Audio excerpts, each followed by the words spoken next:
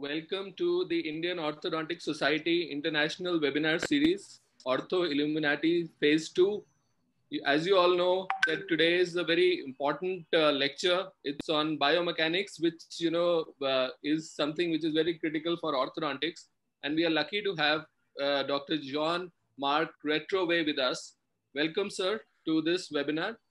I would like to welcome the President of the Indian Orthodontic Society, the ever smiling and the great, coordinator of all such events in this COVID time, Dr. Silju Matthew, sir.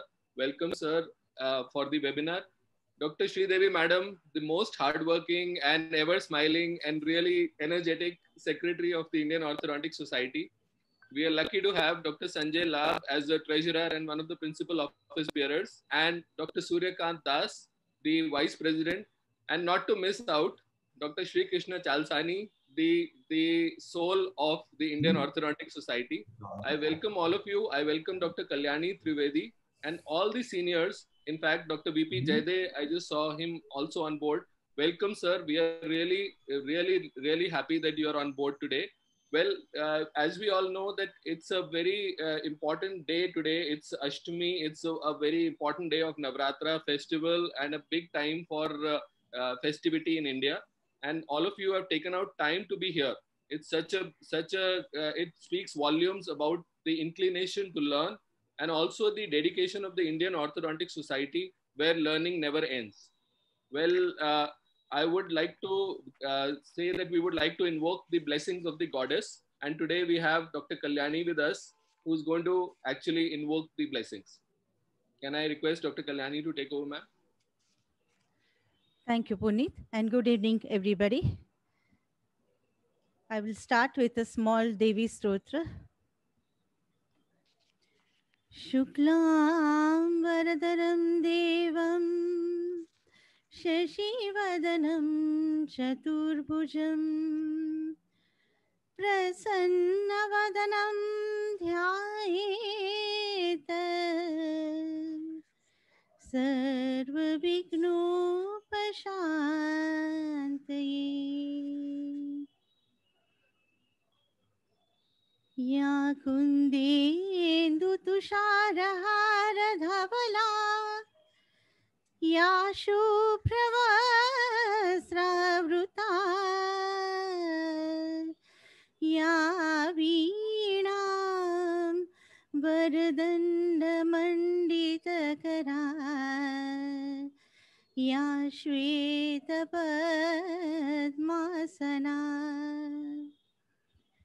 Ya Brahmam Chuta Shankara Prabhutibhir Devai Sada Vandita Samam Patu Saraswati Bhagavati Nisheshajadyapahar. Thank you. Thank you so much, ma'am. It was really, your voice is really good. Well, now I would like the President of the Indian Orthodontic Society to give his welcome address, please. Dr. Silju, sir, please. Thank you, Dr. Puneet. Greetings and happy Navratri and Dasara to one and all. Madam Secretary, the Vice President, President-elect, Principal Office Bearers, the EC members, distinguished panelists, Dr. Jayde sir, Dr. OPK Krabanda sir, Dr. Sadashiv Shetty sir, and Dr. Jyotindra Kumar sir will be joining us shortly. All the senior members present and dear friends. A warm welcome to the third lecture of the Ortho Illuminati series. This is a festival time. Everybody is celebrating Navratri and Dasara to follow across the country.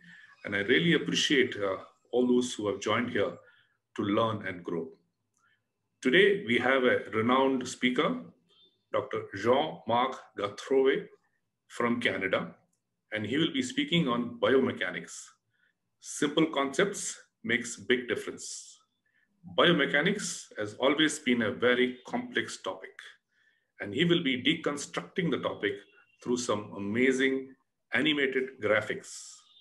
A warm welcome to you, Dr. Jean-Marc.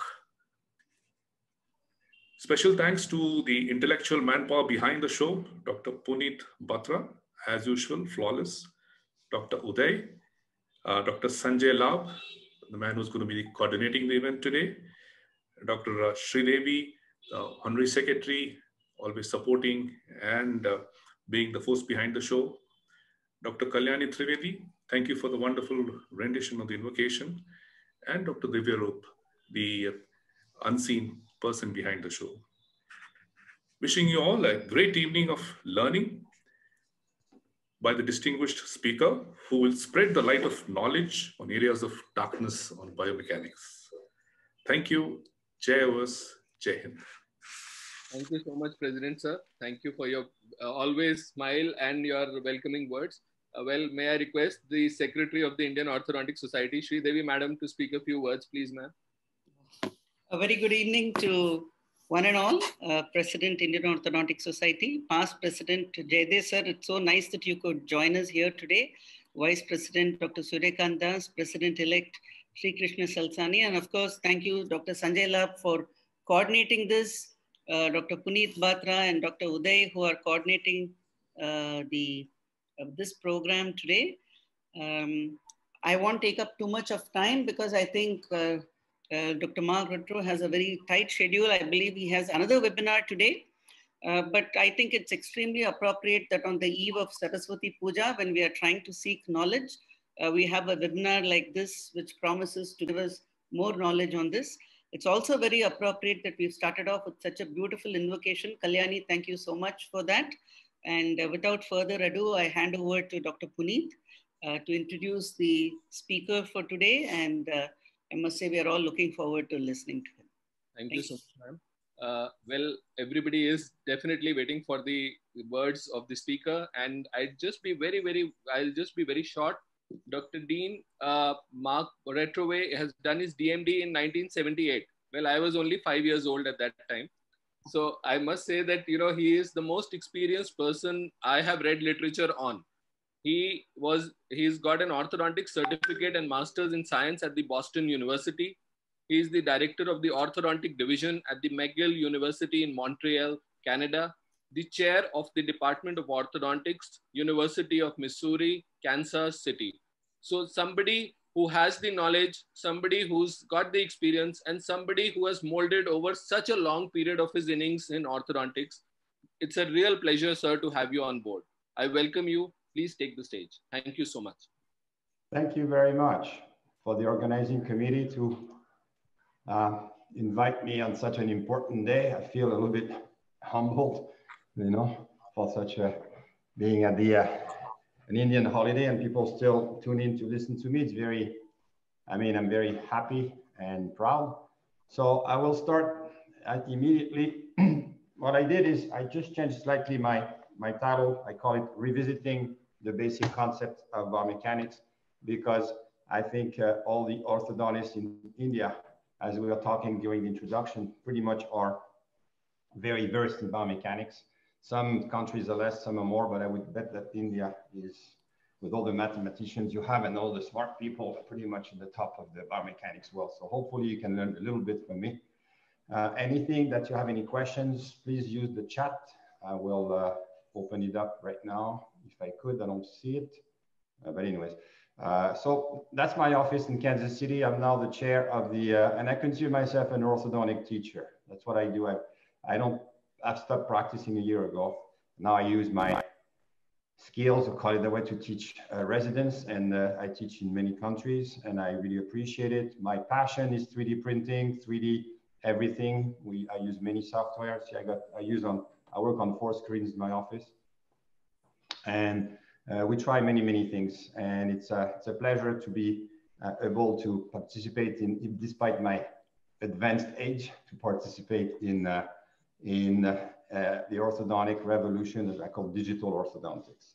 But it doesn't mean that we should forget that the orthodontic has been with us for many years, and we need to understand the concept of biomechanics in a very, I would say, either simple, but unfortunately it's very complicated, because what we always forget, we do a lot of Newton mechanics. You know, we use Newton as a base for our teaching, where we use forces, moments, but we also need to be able to understand that there is the bone and there is the response of the body. This is constantly changing. The patient response is very variable. So I'll show you a little case in a minute that you have to be appreciative of how you can manipulate the bone, and it's very complicated. So my mentor for the biomechanics is Dr. Burstone and Melson, but I was trained by Dr. Gianelli, he was a PhD in biology. So for him, the bone was very, very important. So as an example here, if you have the center resistance of a tooth somewhere, it could be a bit higher, but center resistance. And if you start having a little bit of bone loss, immediately you can see that your surface of bone decreases. And what moves teeth actually are not really forces, it's more pressure. So if you decrease the amount of bone, obviously you will have a smaller surface, and you increase the pressure. So when you treat patients, all the patients always keep this in mind, that the bone response is very variable from patient to patient, and please take the time to really make a good assessment of the architecture of the bone before you plan your biomechanics. Really important.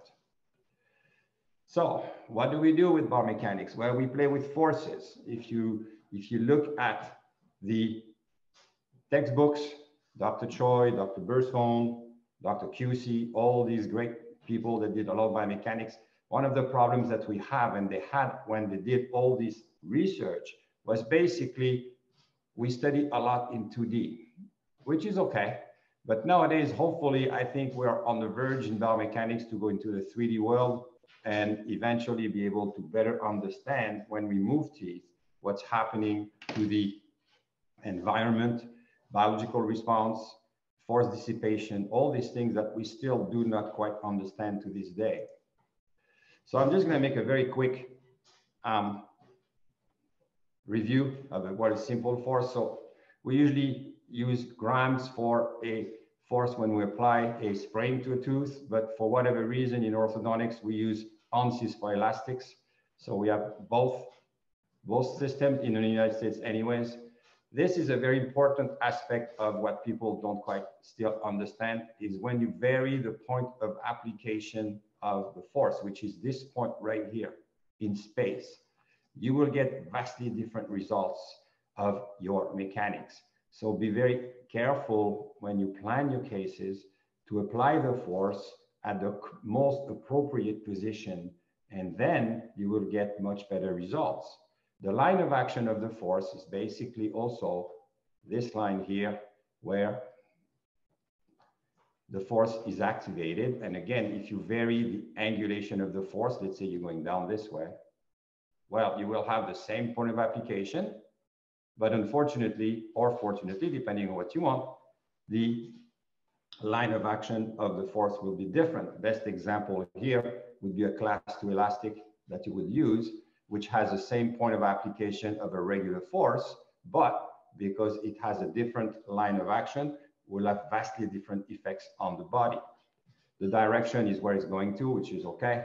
And the magnitude is how much force you will decide to apply. So all these are very complicated because, as an example, the magnitude of forces vary depending on your type of mechanics, but also vary in time. The best example would be a power chain, where you have a high magnitude of force for the first 48 hours, 36 hours, and then slowly the magnitude diminishes. So that's why we have invented night-eye coil springs that give you supposedly a magnitude of force that is constant throughout between the patient visits.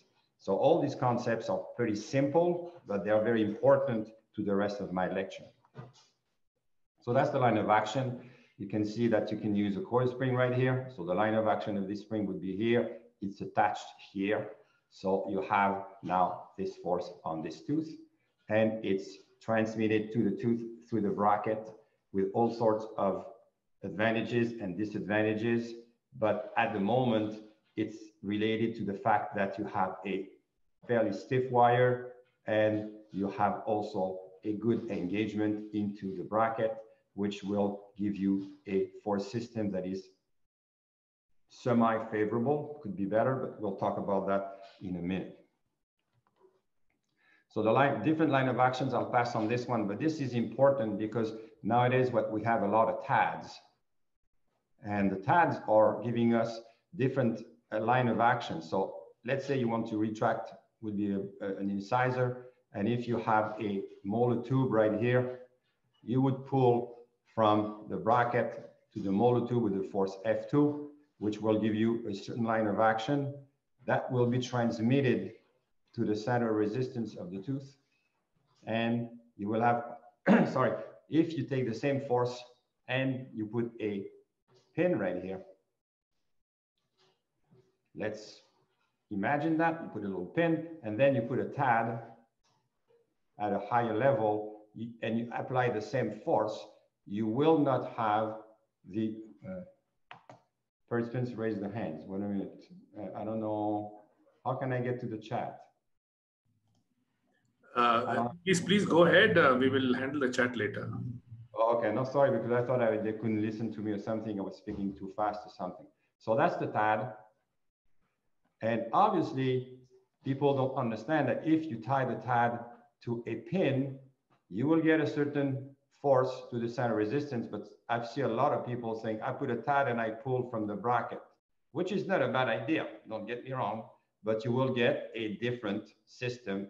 This force here, which has become, I don't know, F2 prime, will not have the same action on the tooth that this force. So be very careful when you, even if you use TADs or whatever you put your mechanics, be very careful of what you want to achieve with your mechanics, and it has to do with the line of action and the amplitude of the force. So this, I'm going to, on the bone again, I just told you that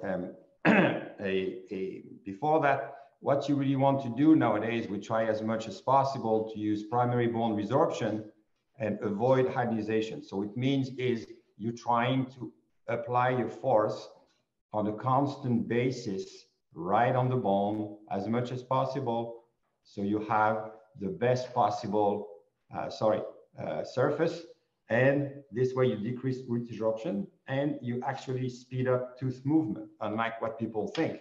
It's not so much the amplitude of the force, it's the way you apply the force and the way the root will be pressing against the bone that will make a difference. So sometimes increasing the force is not the best idea. So I just show you a quick case here for the biological response of a fairly simple orthodontic case, but it's more of an involved periodontal patient that had some issues with bone loss. And what happened, we had this over-eruption of incisors, and it gave her this kind of a smile, which was not very aesthetic. And all we tried to do, and the periodontist wanted me to do some tooth movement to help regenerate the bone, which actually we can help with very light forces, well adjusted.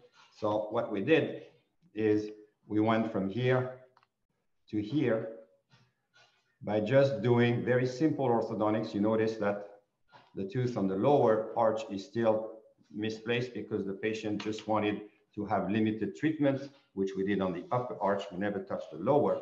And how did we do that? And this was the situation at the beginning of treatment. So the bone was there. So what you need here is really to be able to intrude these teeth very, very slowly with a line of action that is predetermined. You just cannot put a ton of force, otherwise you will intrude the teeth, but you will lose the bone. So you have to intrude the teeth with very, very light forces. We also had a defect here that we addressed. But the idea was done again with this solution, this more interesting here. What we did a segmented approach, meaning that we had a segmented wire. At the beginning, it was only the two front teeth. We just did segmented for the two front teeth, and we directed the force exactly with this secondary wire. We only put about 20 grams of force, less than 20 grams of force per tooth. So it looked like almost nothing. but you see now that the bone is actually forming again. So this is a very interesting concept that I've been applying in periodontics for many years, is the concept of very, very light forces. And people say, oh, we can use nickel titanium wires for that. Nickel titanium wires do not give you 20 grams of force. They will give you much more than that. So you have to be careful. And again, you can see great result with night eye also, but with sound biomechanics, pure intrusion and very, very slow. You have to be patient and tell the patient this is going to take a while. Very slow movement, you have remodeling of the bone. So never forget that we work in bone, and all biomechanical concepts are interesting and important. So what do we use? We use the Cartesian coordinate of force with a line of action right here. And if you have the force, people talk about translation. They always, when we talk about translation in orthodontics, we always think that it's the canine going from this position to this position. So that's translation. But at the end of the day, it's not really that. Translation occurs anytime you have a force going through the center resistance, right through the center resistance, regardless of a line of action. So in a case like this one, oops, sorry, I forgot this. If you put this force will bring this tooth up to here, and it will move the tooth bodily, which is very interesting when you can do that when you want to intrude the incisors without changing the angulation. Obviously, if you want to change the inclination of the tooth, you have to add what we call a moment. We'll talk about that in a minute. And depending on the inclination, you have a force system. It's not a single force anymore. So the force system is what we do every day in orthodontics, except we vary the force and we vary the moment. And by varying the moment to force ratio, we'll talk again about that moment to force ratio, we'll have the movement we want. But remember, we have 28 teeth to deal with. So it's not as easy as it sounds. And we deal also in 3D of space. So that's very complicated. So you can do this, and you know mathematics, so I'm not going to bug you, but this is the force I'm applying to the tooth. But how can I do that? Well, the best way in orthodontics to do it is to put a horizontal force, which I would call X1. And what happens is you pull from this direction, and you can put a Y2, which is a vertical force, and you can get the resultant force that you want, depending on the, I would say, desired result. I was just reading an article yesterday from Dr. Nanda, and actually now he was talking about the extrusion arch, but this time what he does, he put a Y2 prime, which is actually vertical, so then you're going to get this type of movement. So you can vary the force. This is very also interesting because the straight wire system, which is a very good system, and I use it a lot, many times will give you a very good control on X1 and not so good on Y2. So your force system becomes a little bit more complicated. And you have to understand that you need to compensate the fact that the straight wire system doesn't have Y2 and will give you a bit more difficulty to control the teeth if you only use X1. So what happened is now we used a lot of shape-driven systems where people will tell you, well, all you need to do is do wire sequence. That's it. You just put the brackets on, you change the wires, and you wait until the teeth magically align. And it happens in several cases, especially for moderate malocclusions.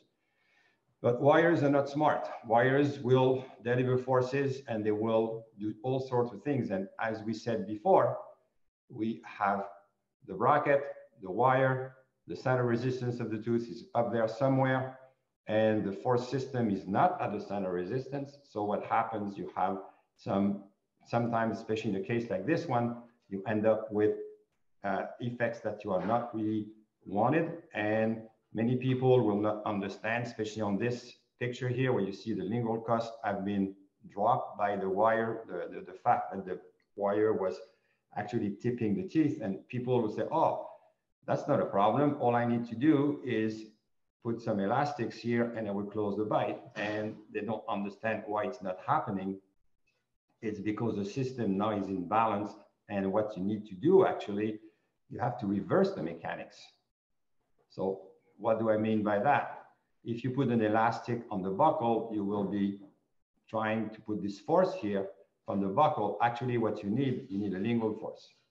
So you have to put a lingual force and not a buccal force. So if it happens to you, it sometimes happens to every one of us that the teeth start to tip buccally. That's my first little trick of the day. Do not try to solve the problem with buccal elastics, because you will actually not have great success. You may, if it's not too severe, you may end up, you know, being able to get some result, but you have to reverse the trend, because what is needed, you always apply the force that is needed. And in this case, the force that is needed is actually a lingually and I would say apically directed force. So use the correct force, use the correct magnitude, and use the correct direction. Just a little case I'm going to show you here. So this patient has significant protrusion, has overbite. She's 17 years old. She's not growing. She has some issues, and I'm not going to show you the whole case. I'm just going to show you the force application as an example. So you can put brackets, obviously, and you can try to extract some teeth, maybe this one, and start retracting. So if you have only F1, even if you have a rectangular wire, we all know that it's hard to open the bite. It's hard to retract, because really you have to imagine where the tooth is going from position 1 to position 2 somewhere. And actually the tooth has to go up, has to rotate. And this is hard to do if you only use F1, because F1 will tend to distalize the tooth, and it will tend to actually turn it the wrong way. So that's not what you want to do. So what I use many times, and I've been showing this, and I like this setup. Could have done better. I'll show you what the error I made. It's a small error, and I fixed it after. So what we do, we still use a straight wire. You could use an intrusion arch of Silverstone, no problem. But a lot of people don't like these intrusion arches. So I kind of developed a different technique that people can, even if they are not too crazy about the second wire, they can live with it. And what it does, you can see immediately that what we do, we just basically use the rectangular wire here to have some control of the torque, and we also retract the canines, but we put also a force. So just a little trick I'll show you. So I use this very simple piece of of 016, I think, Wilcox wire. It's called Wilcox, or you can use stainless steel, but this is a better, it gives you better elasticity. And what you do, you put the wire here, you measure the force that you will get. So it's called activation, and the deactivation will go in the reverse, obviously. And what happens is you will get a vertical component, and you can get a horizontal component, very good. And you can also control a little bit of the torque this way, depending on what you want to do. The only error I made, and I've been correcting this since then, is it's better to tie sometimes here. If you want to have less proclination, you can tie the wire here. You can tie it here, so you can tie it here. So you have position 1, position 2, position 3, and they will give you different application of the vertical component of force. So it means that here, the same force will be here. Let's assume the center resistance is there. This one will be here, same force, and this one will be here. So you can see that the line of action of the force in relation to the center resistance will be different, and you will have different effects. So I'm not going to go too much into these because it takes a long time to be able to understand these concepts. I've done the same on the lower, and what I'm doing on the lower, I am actually controlling the vertical, and you can see that we went into, this position, to this position in less than 12 months, which is pretty good. So I'm going to show you a little thing also on bracketing, because I think people do not quite understand the concept sometimes. Is here, when you want to bracket teeth, you have to make a decision on, do you use a Roth prescription? Do you use an MBT prescription? So it's moving, so I'm going to have to write on the side. Okay, so this is super important for you to make sure that you position the brackets correctly, but also that what happens is if your brackets are not what they're supposed to be, you will not get the correct movement. So this is one of the most neglected part of orthodontics. People tend to say, oh, bracketing, I can bracket a case in 20 minutes. It's not a problem. But I'm going to stop this so I can make a little, where can I get it? Okay. Did I stop it? No. Oh, sorry. Go down a little bit. Okay. So I think, yeah, that's better. All right. So in 12 months, so the brackets here are placed. I use the Roth prescription myself. So they're at 4 millimeters. If you use the MBT, you'll be slightly higher, but be very consistent in your bracketing and make sure that if the brackets are not positioned correctly, you will just re-bracket. So this patient here being 16 years old, I don't expect any growth. So the plan is to slightly procline the incisors here. Not too much, just a bit. Just control the incisors, control the vertical, and mainly take this tooth from this position here to this position. But again, this is only 12 months in treatment, so we still need to intrude the tooth a bit, intrude a bit, and intrude in a bit and retract a little bit this tooth. So that's still there. I still maintain the space on purpose, because what happens too is a lot of people try to retract the teeth. So overjet, which is the overjet reduction, which we all like to do, usually comes after overbite. So please always, always maintain your vertical control before you have an overjet correction or final overjet correction. Because right now what I'm doing with this patient, you see I'm retracting, you can see the spring here, because I have some overjet.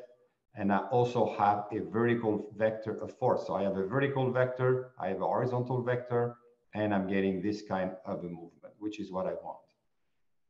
So every month you can adjust. And sometimes I will stop the horizontal vector just to let the vertical vector get totally expressed until you get what you want. So sometimes slowing down the retraction of incisors or canines will actually end up giving you a better result at the end. So I'm going to go back to simple concepts. Simple force applied to the crown of the tooth. So what happens is you always have this problem of having the force here, and you cannot really position the force someplace else, because again, 90% of us, or maybe 99, 95, I have no idea, work in the straight wire system, which again, is not a problem. It's just the fact of life, because it's convenient, it works well, but it has some significant issues that you have to address. So the first one is the liner force doesn't go through CR, which may or may not be a problem, but in many of our situations, it is. So what happens is, to calculate the system that you have to deal with, is you take the force and you add an opposite force on the other side, and you add this force here. And what happens is now you have this system. And if you look at it, now you have two systems. One is the force, F, and this one is the force couple. So what it does, it tends to rotate. And that's the way Dr. Burstone was describing it very nicely, because then he says, okay, I'm going to take this force couple and make it into a moment, which is that. So that's the famous calculation of Dr. Burstone, moment to force ratio, where on the other slide, there was moment equals force times distance. We all know that. So what happens is, when you put a force right here on the at the bracket, well, it is found again at the center of resistance. So there is a distalization force, obviously, but because of the distance, you create this moment here, and the moment to force ratio equals the distance. So D equals M divided by F, which is usually in an incisor about 10 millimeters. So people will say, oh, it's a force ratio of 10. So the moment to force ratio is 10, and that's it. And then a lot of times I couldn't quite understand what it meant, but this is what it is. So what you have is you have a force that is actually pushing or pulling the tooth distally while it wants to rotate it in a counterclockwise rotation with a moment to force ratio of 10. And we'll see that later on. It's called uncontrolled tipping, where the tooth is going backwards, but it's also rotating. So yes, when you have uncontrolled tipping, by the way, the center of resistance is moving distally. It's not just rotating. So this is what we're going to do here is you can also, the second system is to get a force couple, or how can you get moments? Well, when we do a famous, you know, you have a nail in the wall, like so, and you want to pull on it, you can pull on it this way, but it's very hard to do. So you do what we call mechanical advantage, where you put this tire system and you push here at a distance. And what happens, you will get the nail to get out really much easier because you have this couple that tends to push the tooth, the nail much easily. So with teeth, you can do the same thing. How can I rotate this tooth? By getting a beam, and I'm pushing on the beam. And what happens, because I'm at a distance from the center of resistance, I will get F times D, which will rotate the tooth significantly. But it will also, this force F will still come here. So the tooth will extrude and rotate. You have to understand that too. It's not pure rotation. Something that is important to understand is the tooth will rotate right here around the center of resistance, not right here. This is where you put the moment, but the moment will express. It's a free vector. So a moment or force couple are free vectors, and they do not get applied where we want. They always go to the center resistance of the tooth. And sorry, my writing is really horrible. I'm going to try to do better. Let's do better.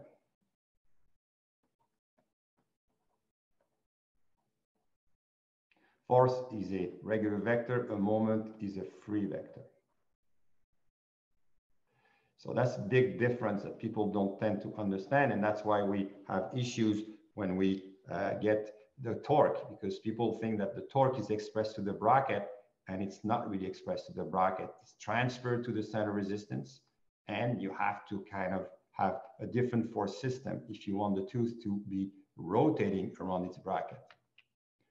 So you can also apply torque this way. We'll know that. We'll do this every day, where we twist the wire, you activate the wire into a bracket that has a specific torque value right here, alpha. So the bracket has a specific torque value. You activate the wire, and the wire will deactivate, and the tooth will follow through the center resistance. And that's we call that third order bend. So we do this all the time with our rectangular wires, and it works really well, but it also has some significant side effects that you may have encountered. But today is not a torque lecture, so I will just leave it at that. But that's the second way. So the first way was to apply a beam. The second way is to torque the teeth through a torquing motion into, or twisting motion into the wire. So let's see the differences now with a little movie. I'm going to try to explain. And this here represents, right here represents the center of rotation, which we'll see in a minute. So how to calculate the center rotation. So the center rotation is part of what we do every day. So if you put the center rotation, like I just showed, through this flap, you have uncontrolled tipping. If you go through the bracket right here, so if the center rotation is right here, you will get a torquing motion where the crown goes a little bit distal, but the apex goes mesial. So that's what we call torque. And torque is really important in orthodontics because we have the center of rotation at the bracket. And I'll show you, it needs a special force system. One of the important aspects of if you just twist the wire now, if I twist the wire, what happens? So even if I twist the wire into the bracket, this is what happens. So you can see that the apex is going towards the buccal, but the crown goes lingual. Or if you do the reverse, if you had a class 2 division 2, well, you would have to, you think that you're torquing here, but the tooth is still, let's say you have a class 2 division 2 for a minute here. I'm going to try to draw the tooth, class 2 division 2. Some kind like this. And you say, I'm going to apply some torque to this so I can basically get the apex where I want to go. So you apply some torque right here. And you would think that, in many people think that the torque is applied here, but in reality, if you only apply the torque will be applied to the center of resistance. So this will come this way, and this will come this way. So basically, you have a force couple right there. Okay? And what you need to do basically is to counteract the movement. If you don't want a force here, you put a little force there. So then these two forces will cancel each other and you will get what you want. So if you want to torque, that's another trick I give you. If you want to torque the teeth and only or limit the movement of the crown, what you need to do is to put the torque in the bracket or put a beam, whatever you want. But please remember, you need to add a force in the other direction at the crown level. And what will happen then, by balancing these two forces, you will get the movement you want, which is F from here. And if you really do a good job of it, you will have zero movement of the crown. Or sometimes you say, well, I can afford to have the crown come forward a little bit, which happens many times. So what you do, you just reduce the force. So you have a smaller force on this side and a bigger force on this side, and the tooth will slightly change the center rotation. And what will happen is you will get the desired movement. So that's very, very important. Okay, let me check where I am right now. So you can see this is uncontrolled tipping, which we do all the time. And this guy here, I wanted to show you. So that's what happens when you put a force on at the bracket level. And we all think that we're torquing just the apex, but we are not. All right, that's really important. So that's what I do here. I used a torquing arm. Very simple. In this case, I wanted the teeth to come forward a bit because the prosthodontist wanted to make bigger teeth. So what I'm doing now, I'm letting the torque express at the center of resistance on purpose. And I'm putting a very light force right there. Very, very, very small force. Because I'm also, then I'm pushing here activation. So this force here will tend to lift this, which I don't really like, but this is something you need to live with. So you always have action, reaction. And what happens at the level here, you will actually have a torquing motion that will express at the center of resistance. So this incisor will come forward. If I did not want that, I could tie these teeth to here with a piece of ligature wire and put a class 2 elastic or something, whatever, doesn't matter, to hold everything. So this force here will actually result into a torquing motion around the bracket and not so much around, sorry, the other one. I need to put a force this way. I'm in an error, I do apologize. So I need to put a little force this way here. That would counteract the movement, and then you get a pure torquing motion.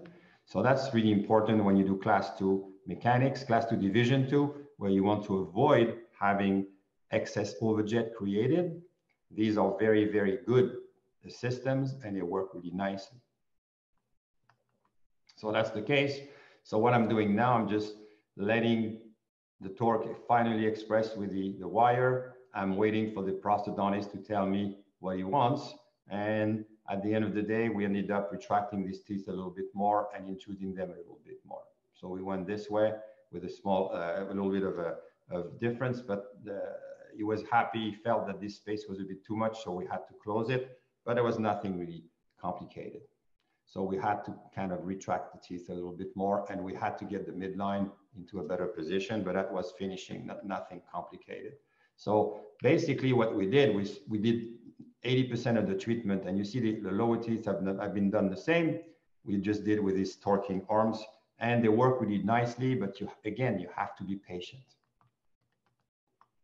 So creation of a forced couple, how do you do that? Well, we'll see that in a minute. This is what you want to do. This is basically what you do with brackets all the time. This is why it's so important for the bracket to be correctly positioned, and you just deform the wire by pushing on it this way and pushing on it. Everybody knows that, and you get a moment or a forced couple going this way, and the tooth will rotate, meaning this part goes this way, this part goes this way. So that's a rotation around the center of resistance. All right. So what about equivalent force systems, which is something that a lot of people don't quite understand. We'll spend a bit of time on this. So two force systems are equivalent if they result in the same force and same resulting moment. So basically, the system is in equilibrium. So meaning you have the same force systems, and you can do it many ways. You can either use a simple force, you can use a force with a moment.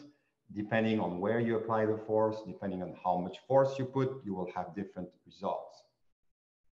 So if you look at this little bracket again, straight wire system, very small wire, little pins. And the question we always have, and I ask my students all the time, which I'm sure you'll know, the answer is, if I put the same force at 3 different positions, position 1, position 2, and position 3, well, which one is equivalent? Well, 1 and 2 are equal. They're equivalent, but 2 is not.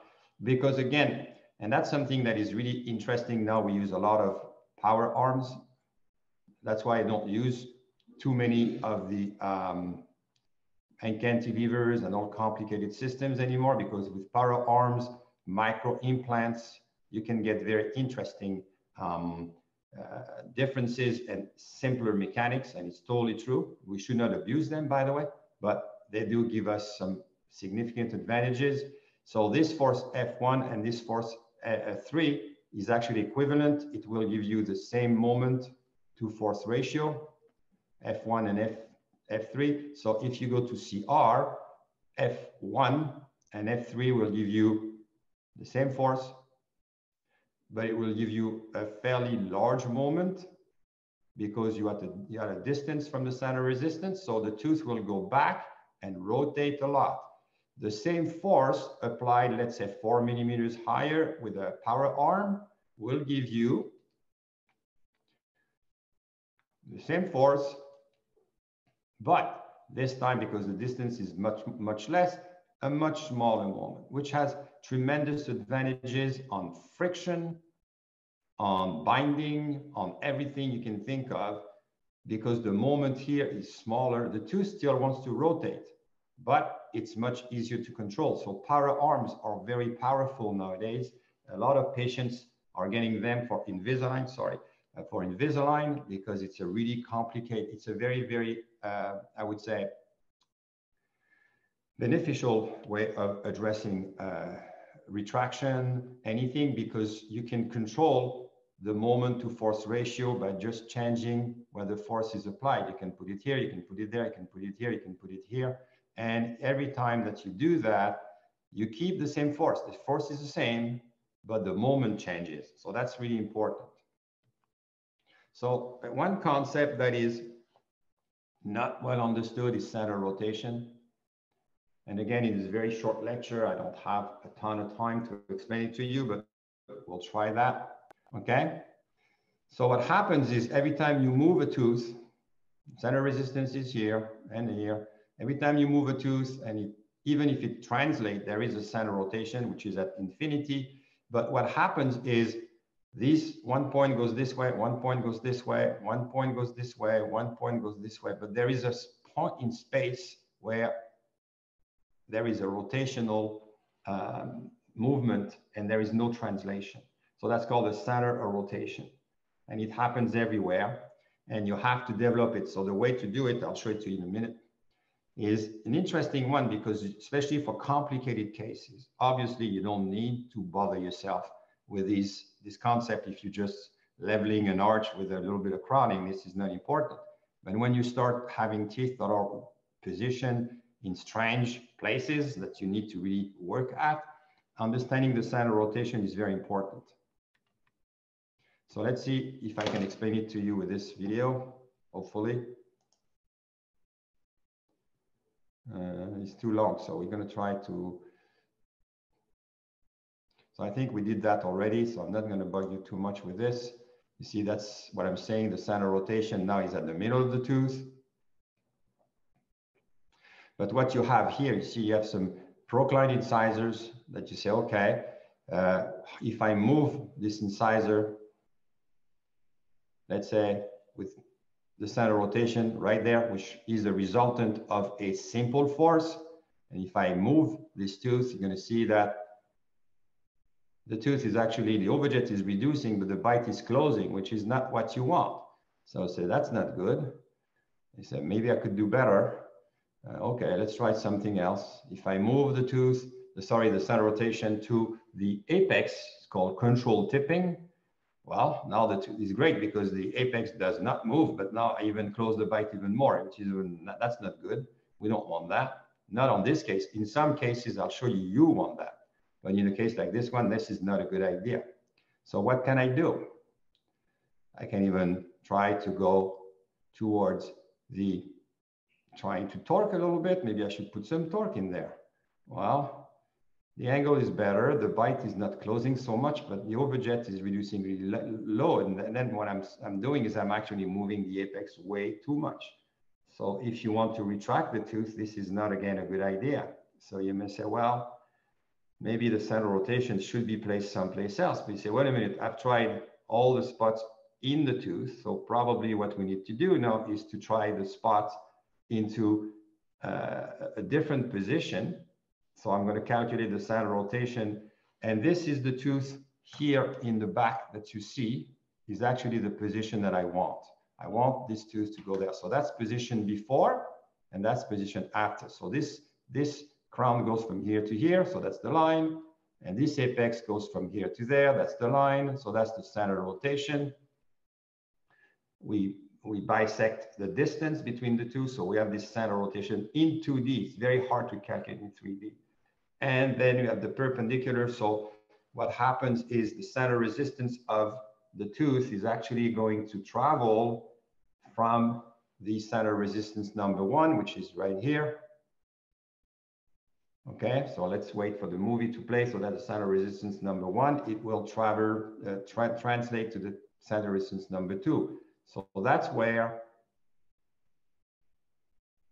the force goes. The translation force goes there. This is the line of action of the translation force. But we have a problem because the tooth needs to rotate also. So there is a need for rotation. Okay? So how we do that? Oops, sorry, I'm going to remove this because now I'm changing the video. Okay?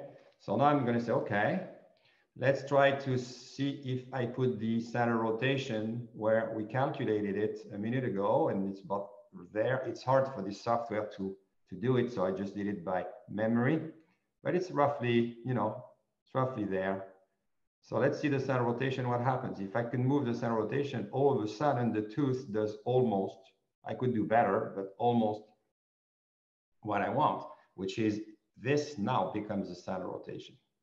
So that's where the tooth will rotate, as you could see, around its axis and gives you the exact movement without any round tripping. So the deal is, how can I, let me shut this down. Okay. Sorry. I don't know if I can do it. Sorry, I'll be back in a minute. Okay, that's good. I'm not going to play the movie. Okay, so what we had here is this tooth axis here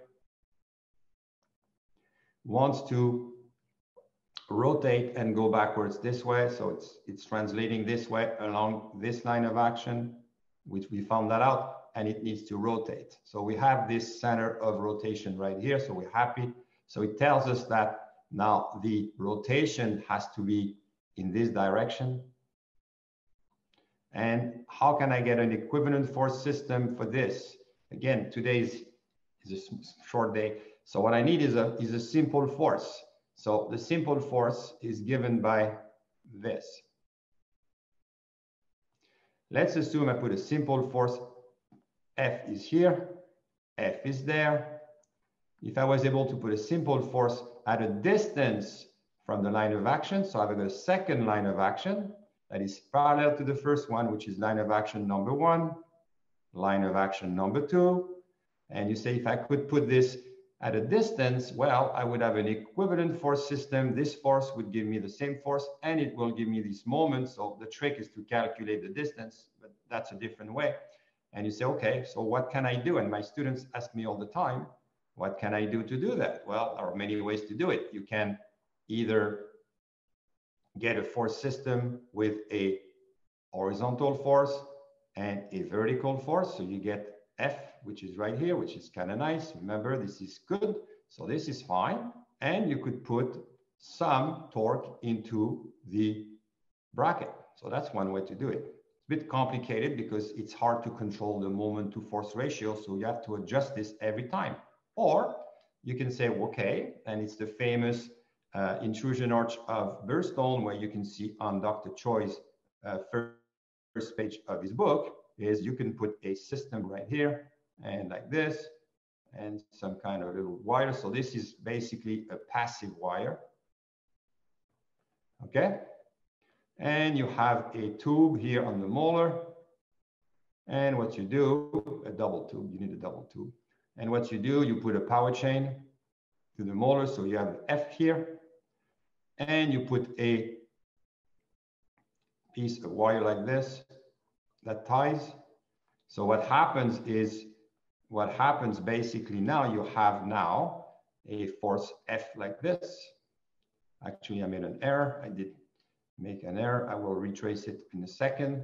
Small error, I do apologize. I do there, I go here, I go here, I go here, and I go here. So this is the force F done by the elastic. So I got an F, and then I get a piece of wire that's pulling here, and I get the perfect force. So this here is called the intrusion arch of Burstone. You may have seen it. It works incredibly well, but it requires a bit more wire bending, and it will give you exactly what you want. All you need to do is vary the point of application of the force according to where the tooth is going. So if it's tipping too much or it's rotating too much, you go a bit farther from there. If it's actually going forward, actually transiting too much, you can go closer and you get the better. Actually, you get sorry, I'm in an error. You go farther if it's transiting too much, and you go closer if it's rotating too much. So that's the basic of why you need a system of translation. And that is given you with a straight wire, as I said. Oh, come on, sorry. Giving you a translation with this force right here. So you still need an upper force and so you need X, as I said, you need Y, and you need some, this is the force, but then you also need some extra torque, usually, to make sure that the tooth is going to do what it's supposed to do. Okay? So that's why you need the center rotation. And it's very useful when you are going to be looking at canines like these. These are not too complicated, but sometimes they are much more complex. And everybody knows that impacted canines can be a real complicated matter, especially for people who use a buccal approach to impacted canines and try to tie little springs like this. It's really complicated. It makes the treatment really, really long. So using the center rotation of the tooth which is given to you, and I'll show you in a minute, so I'm not going to draw it. So what I did is exactly the same thing. I calculated the center rotation of these teeth. We did a lingual approach with some special hooks that were actually pulling the tooth in the direction we wanted. So we first pulled distally, then we pulled, I think, buccally. I can't remember the way it was done. And then obviously you can also marry this with, at one point, you marry this with regular brackets, where you can then have a force system that is to your advantage, because then you can put a force that is lingually directed and maybe one buccally directed, and all of a sudden you have a force couple. So the problem we have with using only power threads and these to position impacted canines is you do not create these force couples, and you only have simple forces, and you struggle with a simple force all the time because it doesn't always do what you want. So always remember, especially canines, you need a force couple, and you have to kind of design it either with a ballista spring, anything you want. But remember that just a power thread only gives you this, which makes life a lot more complicated for you, for me, because I used to practice this way 25 years ago, and I had a big problem with my impacted canines until I figured it out. I said we need a better system, so I spent a bit more time. Yes, there is some link. Many times there's a palatal bar. Yes, the palatal bar is designed specifically for each case, but this is the result we get, which is kind of nice. Don't assume that. Well, this is what we do nowadays. We take the canines in gray, which is position 1, which is before. We put them in the cone beam, we put them in position 2. And we calculate the center rotation, as I told you, which is right here. Remember, center rotation, right there. And then the center rotation, the electronic system will tell us, not as a center resistance. You see the center resistance here? So it's telling me here that I need this kind of a force system, and I need a couple that I can, and it tells me that I should put a simple force at this distance on the lingual, and this tooth should go there. Is it going to happen exactly? Not really, because the center rotation changes all the time. So you have to adjust. But you can see just by doing this cone beam and taking this tooth and putting it here, immediately you understand what you need to do, So you could say, well, on this one, probably just maybe a power thread may work, because on this tooth, it may be a simple thing to do. Maybe the power thread on this one is good. Power thread on this guy may be a bit more complicated. So you may need a bit more complex mechanics on the right canine than you need on the left canine. But by having these very compelling pictures, will allow you to have a much better idea of what's going on. And these are not poor bracketing. The cone beams are very bad to pick up all these, but we don't care. It's just a matter for us to calculate what we need to do. This is really good. This is really good. So the uncontrolled tipping, I'm just showing you a little animation. You all need that, but there's something that needs to be said about this little movie is this. You always close the bite with uncontrolled tipping. The apex always comes mesial. You actually put a lot of pressure here and a lot of pressure there on the bone. So you have to make the call, do I need this? If you have a perio patient, maybe be careful. You may not want that type of movement, even if the force, because we always saw the force is low with tipping, you're absolutely right. But the pressure is pretty high because the amount of pressurized bone is very small. So do not think that because you have a perio patient, you should only use simple forces. I usually don't. I usually use forces and moments to try to get the surface of force application to be higher. So that's the deal. So be careful when you tip the teeth, because I see my residents do this all the time. They put a force that is too big. They don't feel the slot as much as we think it does. There is still about 10 degrees of slot, and all of a sudden the tooth has retracted, but now the bite is closed. So be very careful with that. It's not easy to reopen the bite, and it takes forever. So If the bite is not closed when you start the treatment and you don't want to close it, don't do it. Always move the teeth where they're supposed to go. If you want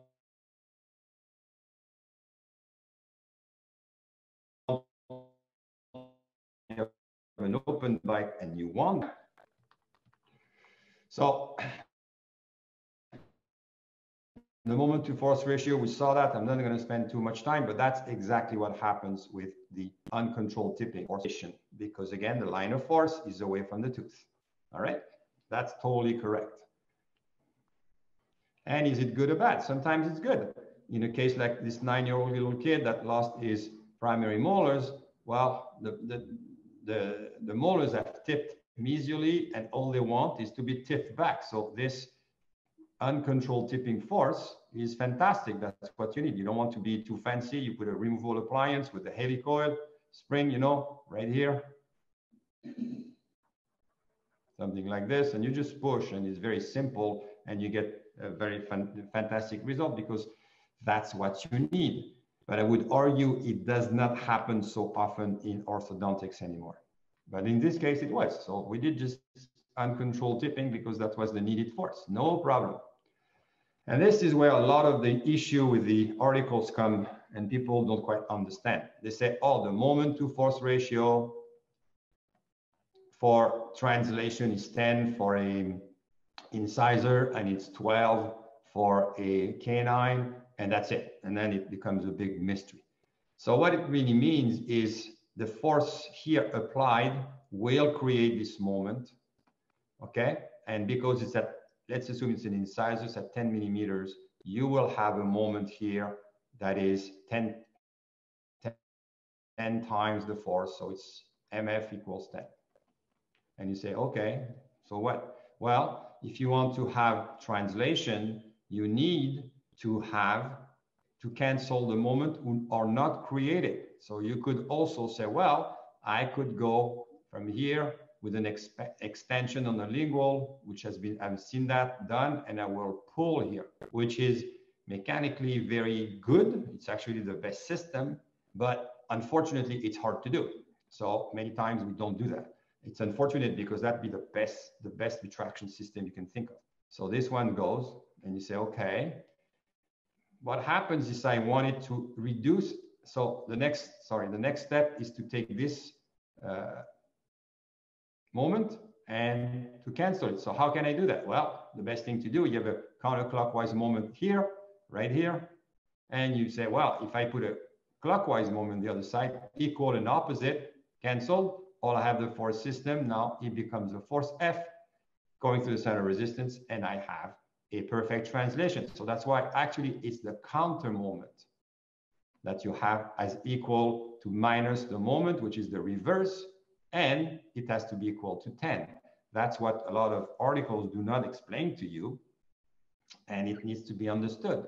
So basically what you need to do if you use a straight wire system is put 100 grams of force right here. And if it's at 10 millimeters, you will have to put a bend in the wire that when you bend the wire this way, it will give you 1,000 grams of force. And this 1,000 grams of force will cancel the natural moment created by F, and then you get pure translation. That's why people say you need to put a full-size rectangular wire when you retract the incisors or the canines, because you have a need to control the torque, and totally right.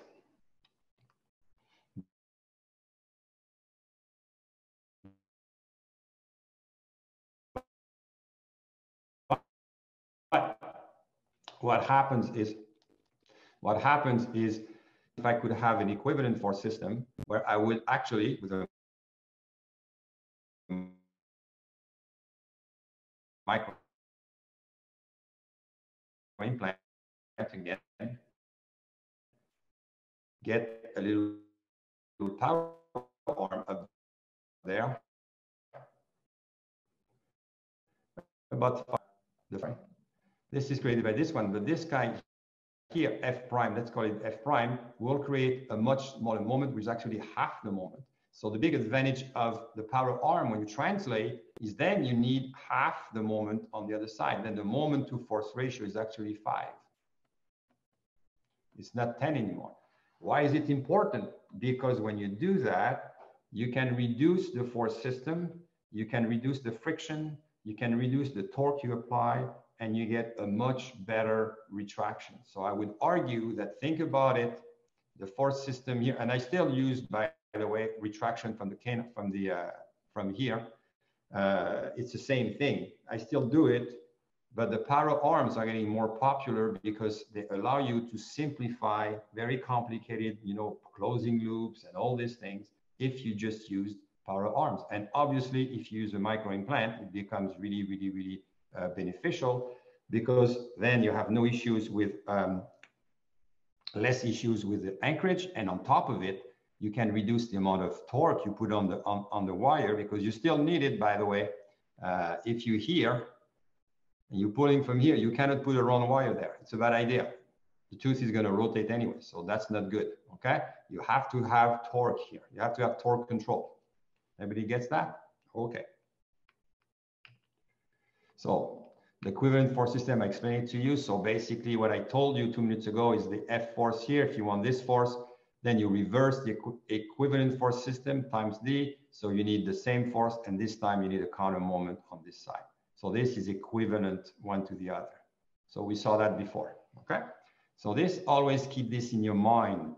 What you need to be able to move teeth, you need 90% of the time, you need a moment to force ratio. So I see this all the time, and that drives me crazy. My residents say, oh, I put a small wire, but to speed up the treatment, I put it a power chain, so I close the space. And you see, look at the premolar. It tipped forward, this guy tipped back, this guy's tipped back, the incisors went up. It's a disaster. So basically, you went from a very simple system here to this. And yes, the space is closed, but you're going to spend a year just to upright everything, and maybe you'll get a lot of problems. Look, the premolars don't fit anymore, and it's not good. So again, do not retract teeth, even if you put light forces. People don't understand. It says it's only a light force. I'm put a very small force. I'm teasing the tooth back, but what you're doing, you're actually at the center of resistance, putting this light force, but you're putting this moment. There is no magic. This moment will rotate the tooth, especially if the wire is very flexible, because it will not resist. And you will get significant bowing of the wire. So you will create these malocclusions. And then you take a year and a half to try to upright everything. And by the time you finish uprighting everything, the incisors have gone buccally. So the lesson of this very important picture from Dr. Choi's book is do not recreate a worse malocclusion that you had before. You see, on the left side, everything was straight, everything was nice. All they had to do was to go for a stiffer wire, maybe a power arm here, maybe not, whatever you want to do, and just retract the tooth. Even if you use the wire here with a stiff wire and you were careful, you still be pretty good. But this one was a bad idea. And it's a great picture. I love it. You know, I'm just showing you a very quick case of mine to show you that you can retract the canines are there. So basically, this one's better, but this one is pretty much buccal. And if you do a good job of using the mechanics I use, you will get this system here. You can use a power chain, which, this. So this nowadays would be better off if you want to maintain the anchorage, would be better off by putting a micro implant here, power arm right there, and pulling from here. Everything, and put the same spring right there if you can, or power chain, whatever, doesn't matter. This is much better because you reduce the friction, you reduce the binding, the tooth is freer to move, and obviously you're better on the anchorage, and the moment to force ratio is decreased. And that's the case 7 years later. So the patient came back for new retainers, which he didn't need, but he wanted them anyway. So we gave them new retainers and it was fine. So if you put the teeth straight, doesn't mean that it's going to happen on every patient. Everybody has relapse, by the way. But it was good to see that if you put the teeth into a correct angulation, they will stay this way usually. It's not true all the time. All right, a different twist. I'm going to run out of time. That's okay. Different twist. How can you do that? Patient has a very nice class 2, so it's very stable, but she has anterior crossbite. This tooth is in crossbite. She doesn't like a smile, all sorts of problems. She had braces before when they took, I think, an upper premolar, don't remember. So the treatment plan is actually to kind of take this canine where it belongs, which is right here. Unfortunately, I cannot bring the upper arch forward, but I also need to correct the class 2 to the class 1. So I need to protract this tooth. But look, the occlusal table is good, so we need to protract this tooth into a very much, I would say, totally translation system. There is no room for error. So, and this is an adult, so this tooth has to come to here, this tooth has to come to there, and it's all translation. So how we do that? Well, the best thing to do, and that's what we got, so we were able to do it, as you can see. She still stayed class 2 a little bit, but that's at one point, there is so much you can do, you know. So what happened is now what we do nowadays is we do two things. One is we use now I use a TMA wire. That's the shape of the wire I use. I will use this. I will tend to let the tooth slightly, sorry, how do you call this, disclude. I use I will use a micro implant right here. And what I use is the system from Malocclusion, which is not an elastic, because it's much more comfortable for the patients to clean and everything. Power chains are messy. So what I do, I use a flexible wire here. So this is flexible. And every month you take this little trick, you turn it. You have to change it once in a while because it tends to break after a while. And every month you give a millimeter activation. And it's surprising that the tooth will come forward very easily. And this is what you get. So why? Because you're at the center resistance almost perfectly. And yes, there is a slight, you see the tooth is slightly intruding because I could not get the perfect positioning. In retrospect, maybe having put the micro implant here would have been better. I would have had a better line of pull, but the periodontist gave it to me here. So that was the idea. You have to do this. It's very simple. It takes about 10 minutes to bend this. This is an old case. Now I use a double tube on all my patients. So this would have been easier, but I like to go above because this gave me a longer arm, and this has some flexibility and it works really well. So basically you use the flexibility of the wire and the fact that you reduce again the moment to force ratio is almost nothing. So there is sliding. The sliding is much easier. And as you can see, it worked really nicely.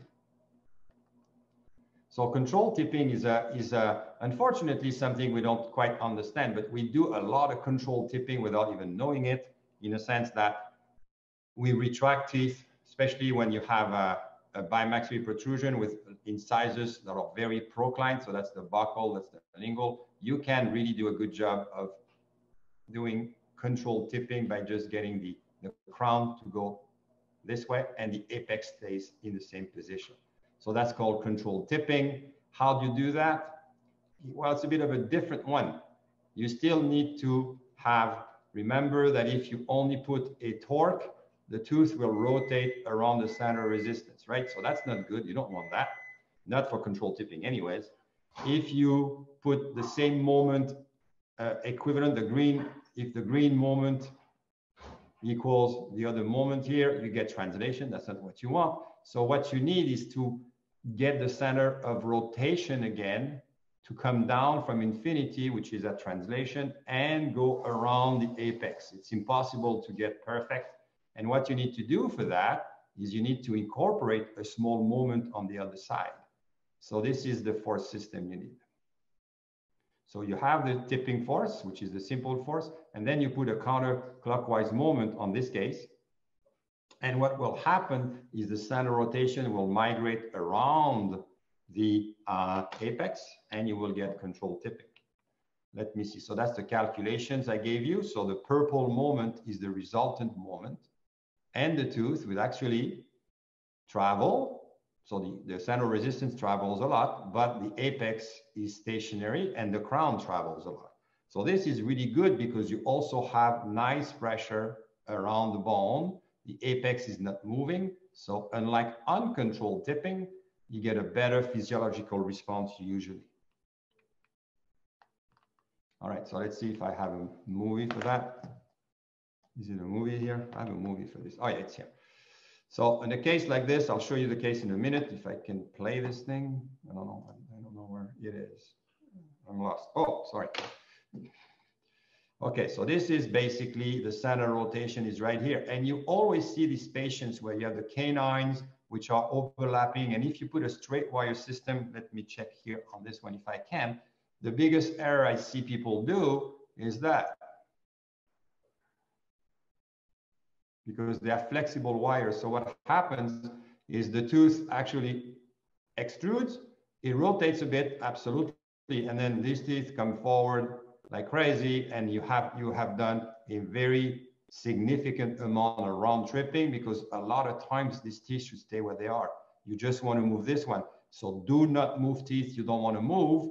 Do not engage these teeth. It's a bad idea. All right. So you can wait for that. It's not necessary. You're working too hard for no reason. So what you need, actually, if you want it to be really smart, is again, put a little piece of wire here, a little power arm, maybe a certain length, and pull from here. Even if it's not the perfect pull, and you put a little arm here, and you pull from here, you get the perfect control tipping setup, which is this. So what happens is when you put the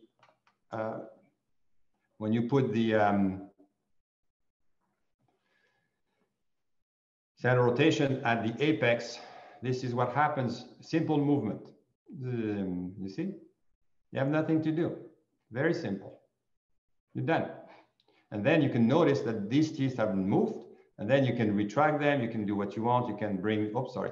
You can bring the, and then you also need a little bit of rotation, obviously. So you need to work on that, but that's okay, because when you pull here, which is one of the side effects, is the tooth will tend to rotate a little bit. So that's not as good as it could be, but you can manage, you know, it's very easy to kind of, it's very easy to get back. And then it becomes a straight wire case. That's it, you're done. So then you can put, I don't know, a surgical hook or whatever you want, and you can go the incisors against the cane, or whatever. This becomes your choice of treatment. But what you've done, you haven't round tripped anything, and it's working really nicely. So controlled tipping is very, very useful for this kind of situation. You need a little bit of force and a little bit of torque, which is actually going the wrong way. It's strange. The torque is actually going this way. You see, it looks like it's going the wrong way, which is bizarre, okay? But this is the way you need it, all right? So again, this was the look before of this patient. You can see the canines, and when we finished, everything was straight and nice, and everybody was happy, okay? No problem. So that's one very quick case. She was a surgical case. She had the chin was recessive, and she had this very significant amount of overjet. But I'm using this case to show you the control tipping system. So the teeth are there. It's exactly what I showed you on the video. So they need to go up and this way, which is the perfect. And if you look at the line of force from there, it's the perfect system for a control tipping movement. So that's why I'm showing her to you. And yes, you will need, actually, the control tipping will tend to rotate the teeth this way. So we'll have to derotate them the other way. And this tooth, which is a small error, I should have put more torque on the finishing, which I forgot. I'll show you in a minute. So again, that's the overjet we have.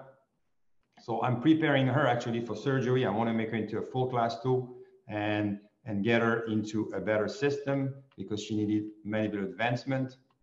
Again, sorry. So that's her. Very, very, you know, this needs to come down. This needs to come up. The curvature piece this way. So there is a lot of things to correct before the surgery. and she needs to advance about 8 millimeters, which is okay. We can do that.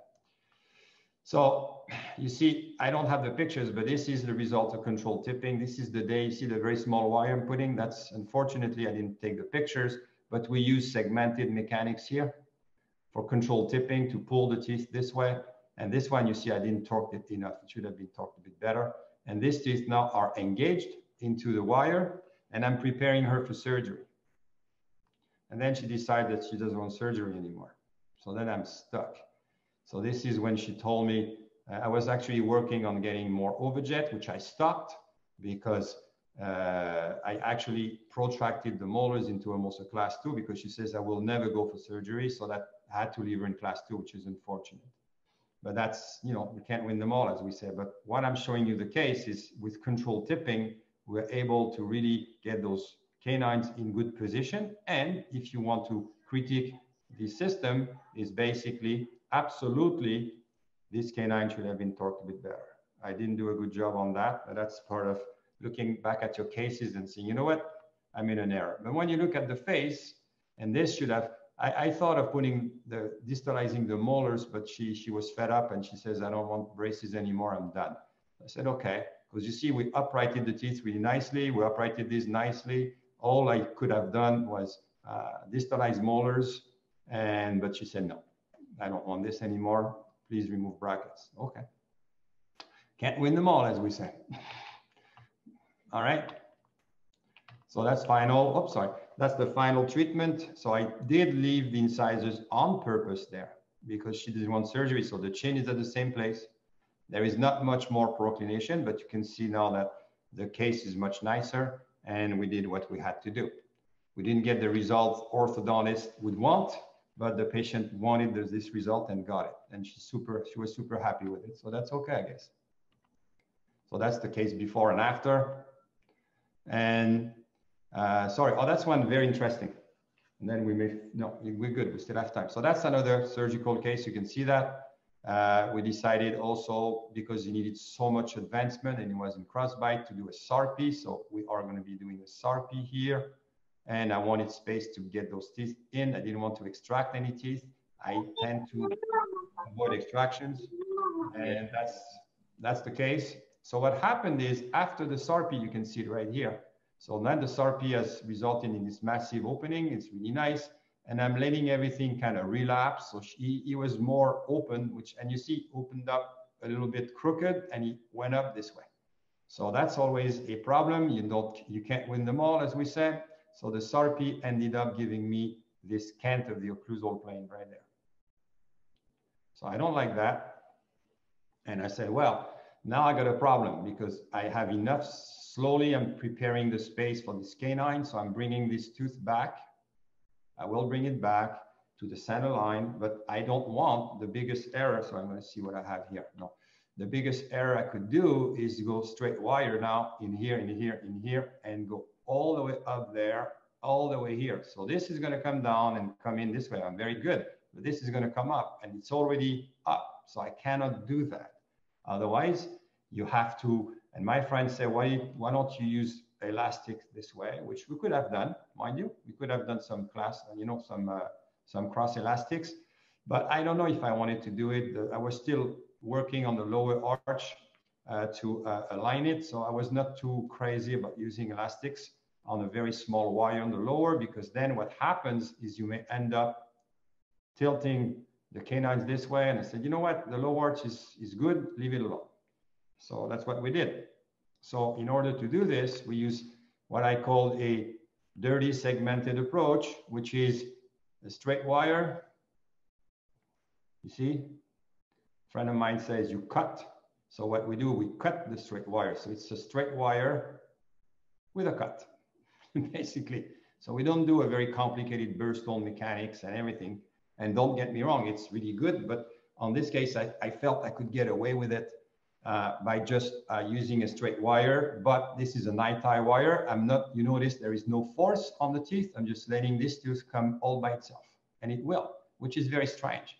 So what it's doing is coming out by itself, and it's also correcting itself because the wire is putting a very light force right here. So it's really cool. You get exactly what you want without any force. People get a bit impatient and they put a power chain here, which is a bad idea, because then all of a sudden you get this massive moment, the tooth tip into the space, and you end up having an issue. So I wanted a very small moment to kind of get the occlusal plane better, which I should have been a bit more patient. I didn't get it perfect, but it's better. And I certainly didn't want to have this tooth, pull this tooth up. So I said, okay, forget it. I'm not going to do this. So what I did is I used this simple piece of TMA wire, which has multiple bends. It's got a bend this way for some rotation this way. So I'm actually bringing the root this way. So I'm making the root angulation better. There is also a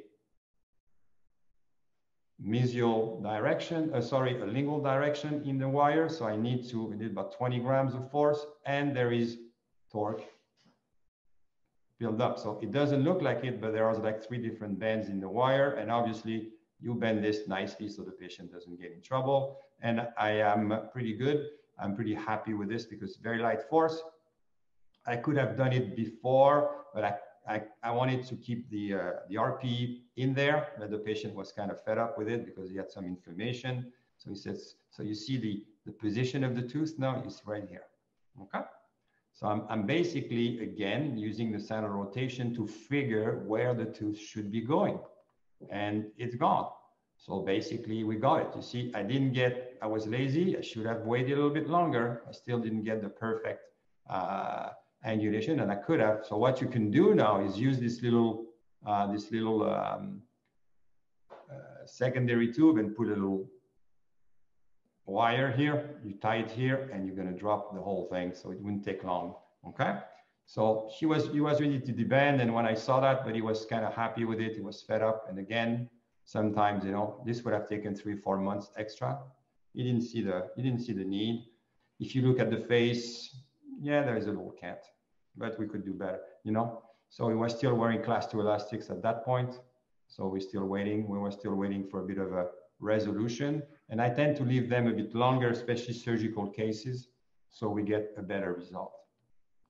So root movement. It's a very large counter moment placed on the tooth. And what happens is what you need. You need this system. So as I told you, you need this moment, which will give you this couple.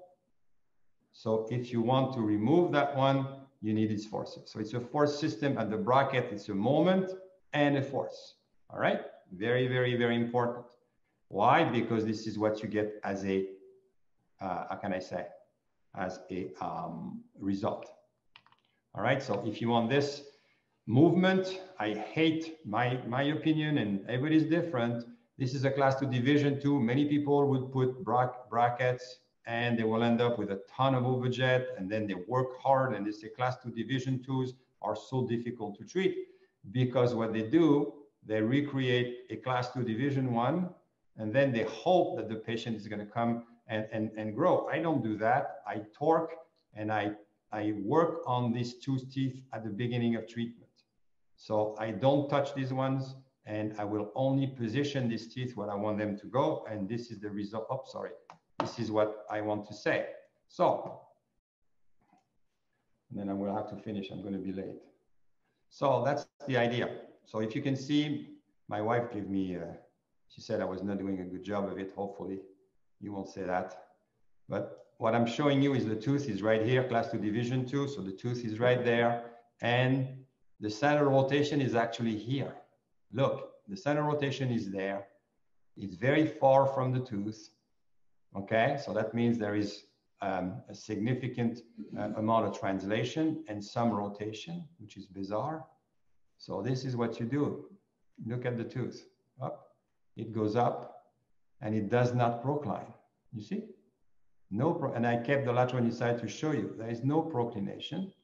So what happens is you have to build a system to get the center of rotation to be where you want it to be. All right? So if you put then, sorry, I put the wrong movie. I do apologize.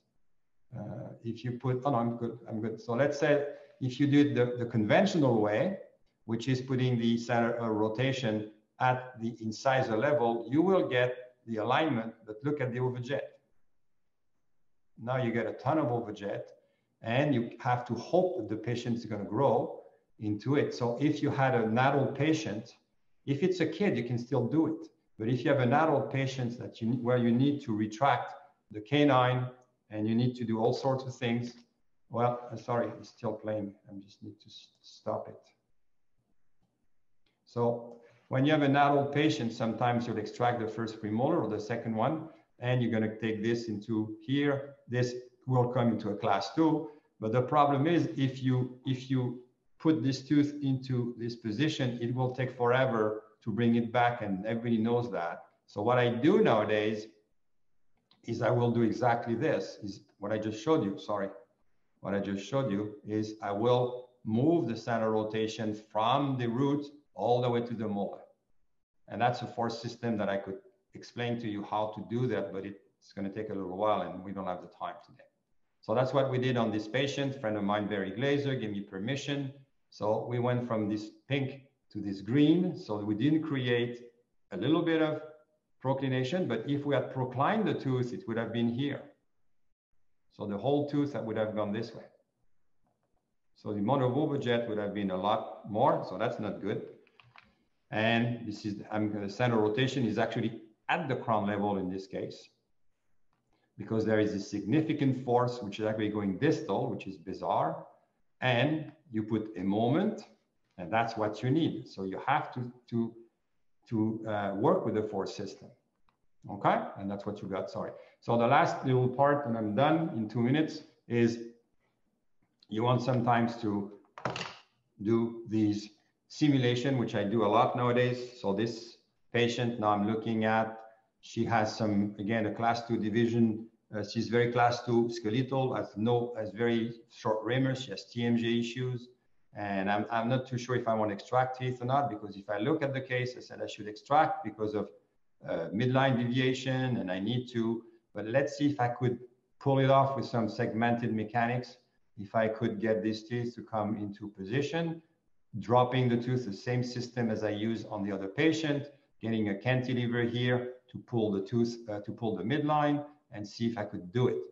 And it looked okay. It's not perfect because simulation, that's a quick simulation, but it looked, yeah, I think I can make it happen. It's not perfect. You need some IPR here. It needs some work, but I think we can probably give it a shot, okay? So that's what I did.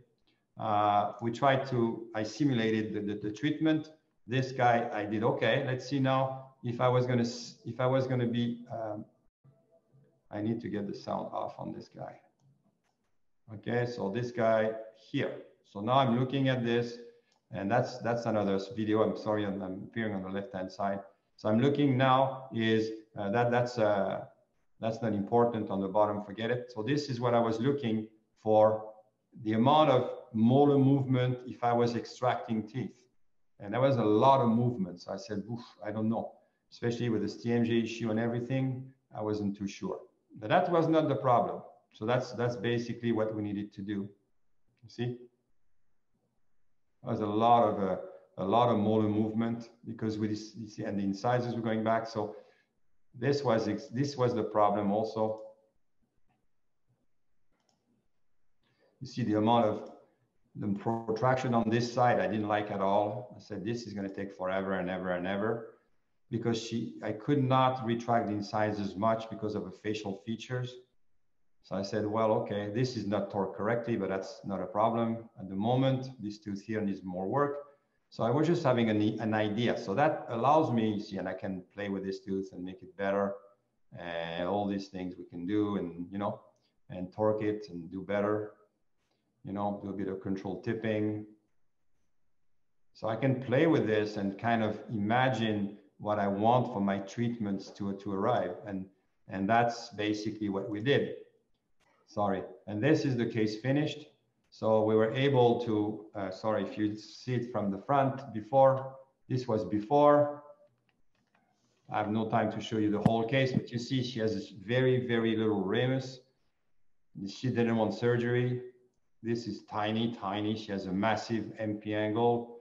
So normally I should have extracted teeth, but because of the amount of translation that I had to put into the molars, I decided against it. So yes, she stayed a little bit, you know, her lips is not great, but she was good.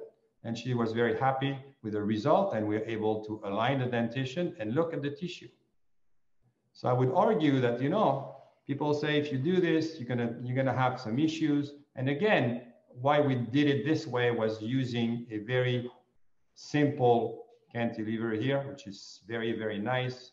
It's a little round thing, and you tie it to the wire and you put 20 grams of force. Don't do this with massive night tie wires. You will have probably the same result, but you have to let the tooth travel through the bone or with the bone as much as possible. So I don't know if you like this short introduction to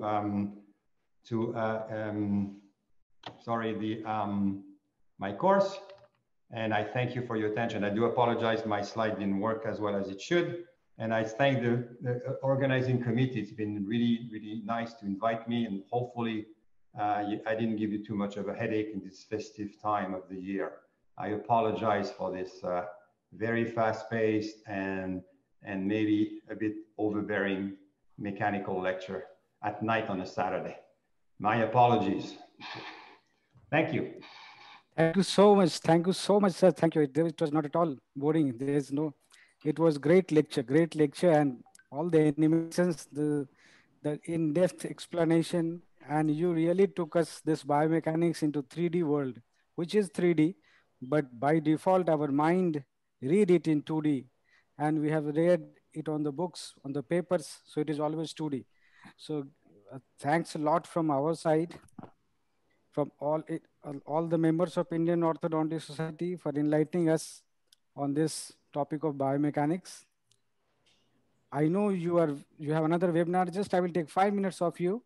We have some past presidents, some eminent, our orthodontists from our country here. They were kind enough, they graced the occasion to listen to your lecture and would like their remark on this.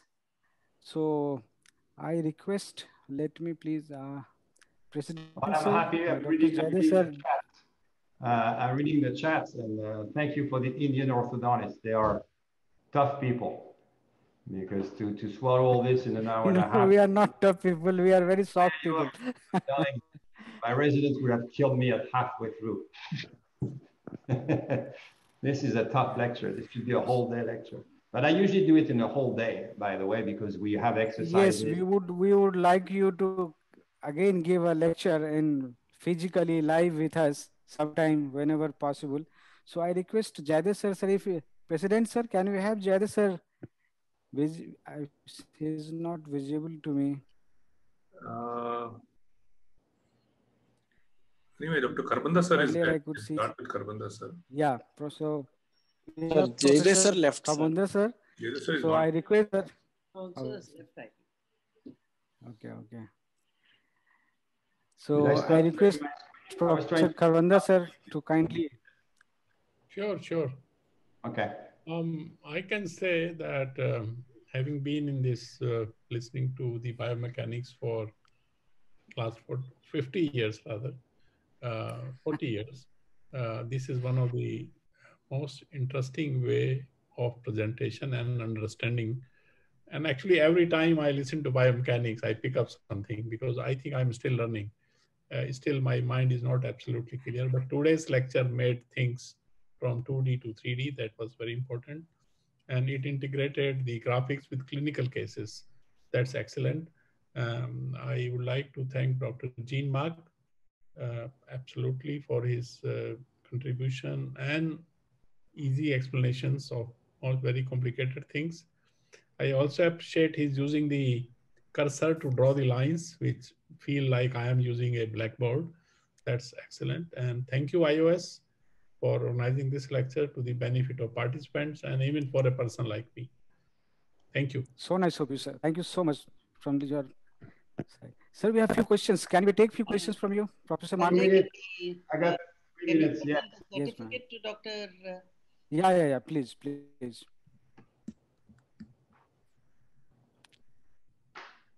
Thank you. Dr. Jean-Marc Retrouvey, it's a pleasure on behalf of the Indian Orthodontic Society. I'm sorry we have to present the certificate to you virtually like this. We would also be sending it to you by email. And I would also like to say that despite this being an Indian holiday, a very important Indian holiday, we've had more than 600 participants today. And many of them are students, and I'm sure they vastly benefited from your excellent presentation. Not just the content, but also the way you expressed what you had to say. Your passion for this subject and your depth of knowledge is very obvious the way you presented it. And for that, on behalf of all the members of the Indian Orthodontic Society, I thank you so much. And wow, it's my pleasure. My pleasure on behalf of the president and all the members to present the certificate to you. Thank you. And again, it's a tough subject. It's usually not very popular. People hate it because they just want to see before, after, before, after, before, after. But I like to stay in the middle. You know, I try to explain, and I can show you a lot of errors I've made, tons. And that's the way I learned through these 30 years, you know, because I think the straight wire system is a great system, and it has oversimplified orthodontics to a certain extent for complicated cases. And I think biomechanics is really important, and I appreciate the Indian orthodontists who have been listening to me for so long, and I appreciate their patience, and hopefully again, they got something out of this lecture, because I think it's really important. I think we have a few questions for you, so over to Dr. Sanjay Lal. So, sir, do you have some few minutes, 2, 3, 4 minutes? Can we take questions, or otherwise it's absolutely okay, no problem. We can just email it to him. I think if he's running out of time. Yeah, he's running out of time. So yeah. So I request President sir to give the concluding remark on this lecture. Thank you, Sanjay. Thank you so much, Dr. Jean-Marc Retrouvey, for a wonderful lecture on biomechanics. As you have very clearly mentioned that we are more used to seeing before and after and nothing in between. So you have filled that in-between gap and showed us the importance of biomechanics in getting good finishes. I think the way you have portrayed it in a graphical 3D animation, it was so amazing that, you know, we could actually relate to the changes that were happening. It was a fantastic way of teaching. I must say you are a wonderful teacher. And a lot of us who had to brush up a little bit of biomechanics, as we had studied long back, it was a good tutorial. We could learn, we could brush, and we could update ourselves to biomechanics in a different way. I think this is the new age of teaching, and it is definitely giving us ideas how to teach the new age generation of orthodontists who want to come. Thank you so much for the wonderful lecture. We really appreciate it. We look forward to having you physically somewhere in the distant future to interact with you in a more personal level. And I also take this opportunity to thank the senior panelists who are here. Professor O.P. Kharbanda sir, thank you so much for being here. Really appreciate that. And Dr. Jaydev sir and Dr. Jyoti sir was also there, so I thank them also. And Dr. Sanjay, wonderful job. I mean, you are the way you are moderating the whole show. We really appreciate your efforts. And of course, the hardworking Madam Secretary, Dr. Sridevi, thank you so much for being the force behind the show and controlling the whole effort from the remote control. Thank you so much. Thank you, Divyaroop. Thank you, Uday. Thank you, Dr. Puneet Batra. Thanks to all the audience, all the seniors and the members who have joined today for the lecture in spite of being in the middle of a very important festival. Thank you all for being there. Have a great Navratri and Dasera. God bless you all. Stay safe, stay cheerful. Thank you so much. Have a great night. Thank you, sir. Thank you very much, sir. Okay, sir. So it's, yeah, bye-bye. So, sir, we may end the meeting. Yes, thank you so much. And thank you. May the festivities continue. Yeah. We will meet after 15 days. Uday is here, but Uday, yes, sir. Okay, sir. Uday, you can say the vote of thanks. The professor has to leave, so no problem. You can say the vote of thanks. Yes. Let's finish the formalities. In the true spirit of our orthodontic corrections, sir, we overcome obstacles at the end by making everything straight. In this difficult times also, the speaker has come in the pandemic in a webinar form and has presented his wisdom. And we are very happy in the festive season and the weekend. Happy Dasra one and all. And thank you, Dr. Jean-Marc Retrouvey, for your sharing of the wisdom. Thank you very much. And I thank all the organizing staff. I thank the President, Honorable Secretary Madam and President Sir, and all the EC members for giving me this opportunity. Once again, thank you very much. Thanks, Uday. Thank you. Thanks a lot. Uday. Yes, sir. It was really wonderful lecture. And it's so nice of him that he had another webinar, but he has completely explained whatever he had to. But we could not take question. This is for the first time in this complete whole Illuminati series. But most of the things were self-answered by him. So we'll meet in our next webinar after 15 days with Professor Mitran Gunawardhane on surgery first approach. So we are bringing each webinar is a different topic. So now gear up for surgery first approach on 15 days from now.